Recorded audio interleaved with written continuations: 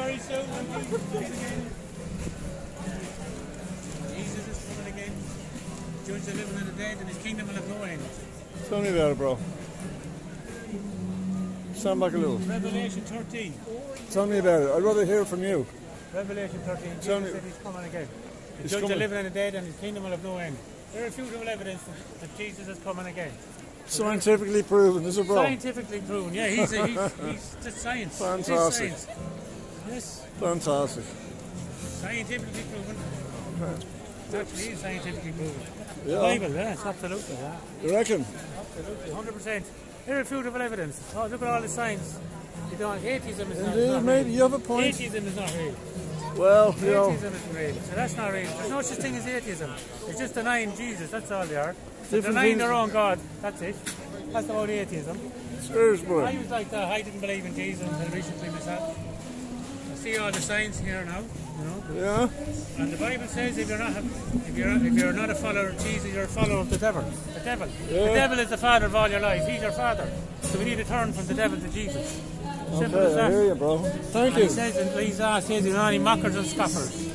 Only mockers and scoffers in these last days, and they won't believe. It's like Noah's Ark. Noah told them all the flood was coming, but they didn't believe. Thank you, brother. Thank you, brother. Thank you.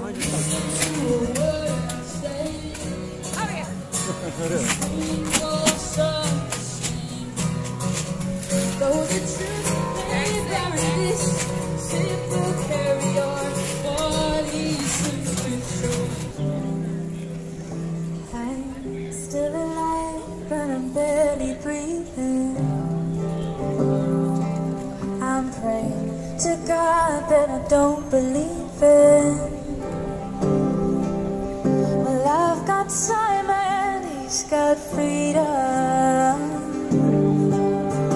And when a heart breaks, oh, it don't break even. And his best days will be some of my worst. 'Cause he finally met a girl that's gonna put him first. No, I'm more awake, here's no trouble sleeping. And when a heart breaks, so it don't break even. 'Cause what am I gonna do when the best part of me is always you? What am I supposed to say? I'm all choked up and you're okay. I am falling to pieces. I am falling to pieces.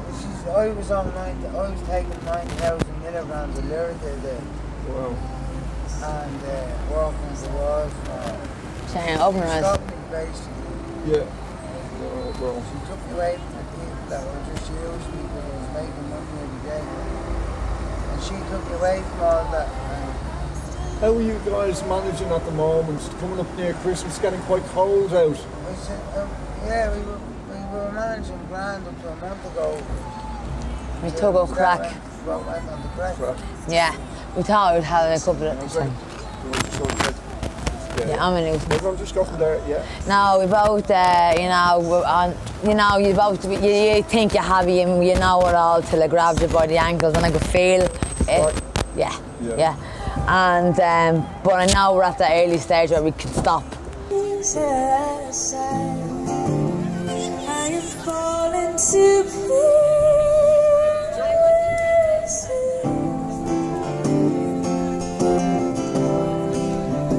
You've got her heart, my heart, and none of the pain. You just take a suitcase, I'll take the blame, and I'm trying to make sense of what little remains. But oh, now you left me with no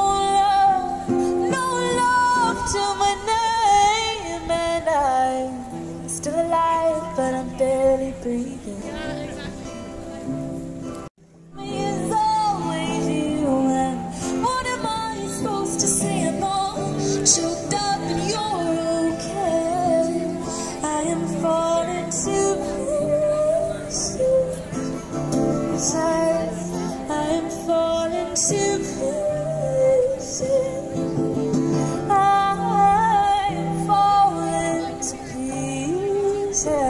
other side. I am falling to pieces.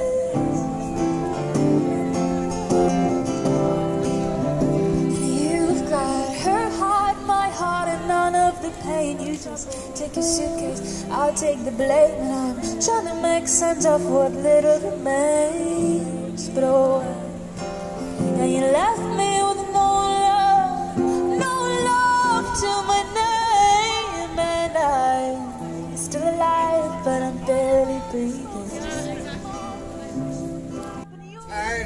I tell my feelings all the time. Just check the camera. But you can't guess what we I can't. struggle with feelings, telling people my feelings. Why? Still. Why? Because it's hard, I just don't like it. Why? Because you have a persona that you want to just like let people think that like you have this. I'm all right. I'm a hard man. Not hard man. Not hard man. Everything's all right, but really inside you're broken. No. Would you keep a lot of feelings to yourself? Yeah. I would. Share your feelings.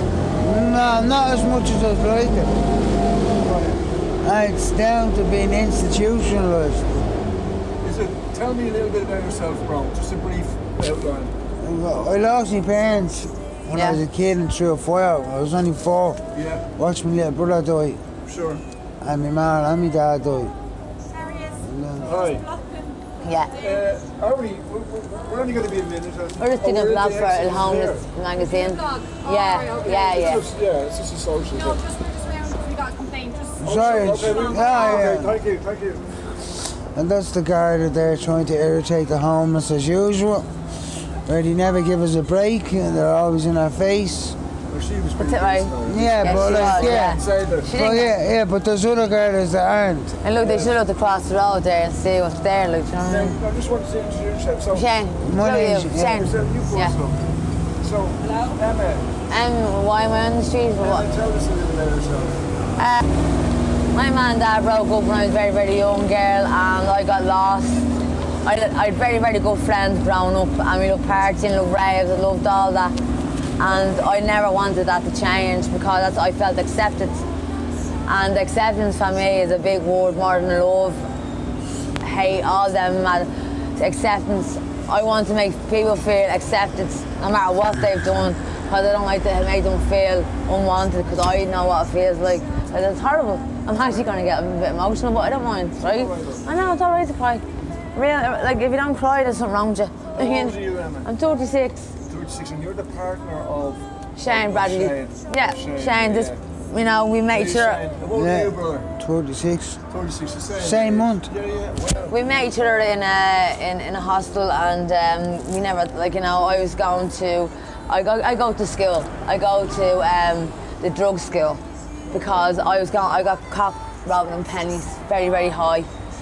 Only starting to take all the hardcore drugs 2 years ago. To a fella I was going out with that went pear-shaped, so I ended up homeless, right? I gave up everything for him because I wanted to be accepted, right? That's all it was.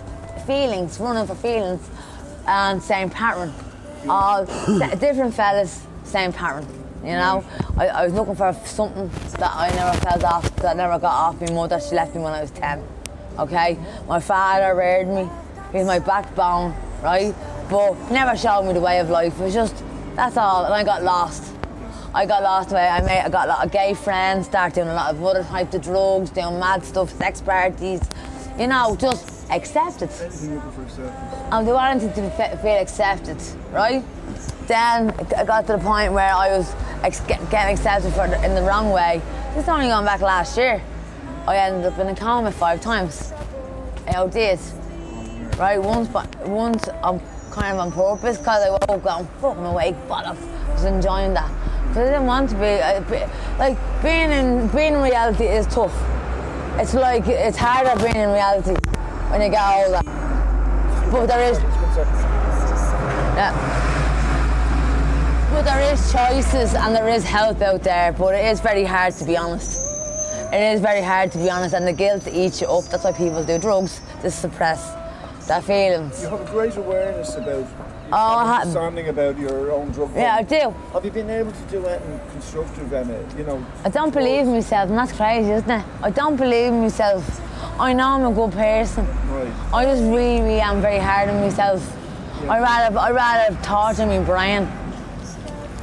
Beat yourself. I stopped beating. And when a heart breaks, oh, it don't break even.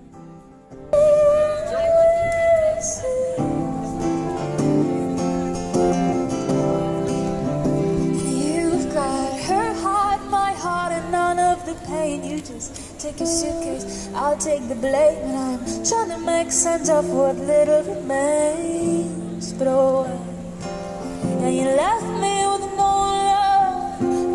love to my name, and I'm still alive, but I'm barely breathing.